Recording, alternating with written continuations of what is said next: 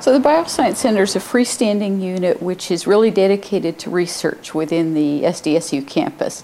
It was something envisioned by the biology faculty as a way of increasing the research-intensive activities on the campus. And the focus is the connection between heart disease and infection, or infection, inflammation, and cardiovascular disease. Heart disease is the #1 killer in this country.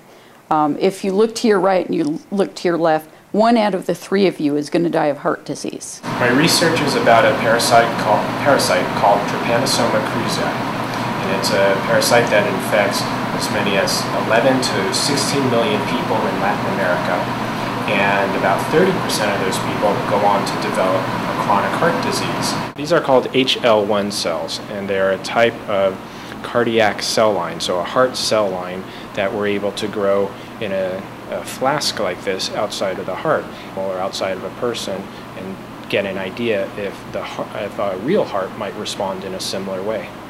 This is an area of research that impacts a lot of people.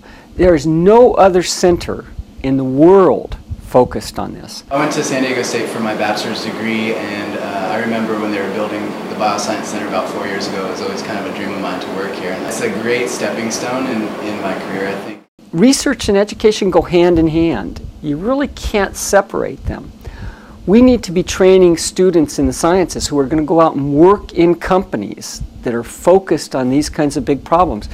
And to do that, they have to understand what it's like to do these types of experiments in the lab, to work with people who are studying problems that are sophisticated like this, so that when they leave our institution, they can go into those types of jobs and hit the ground running. If we can, by our research, understand better ways to treat heart disease and treat cancer to prevent them from happening, that has a huge impact on our community and on humankind.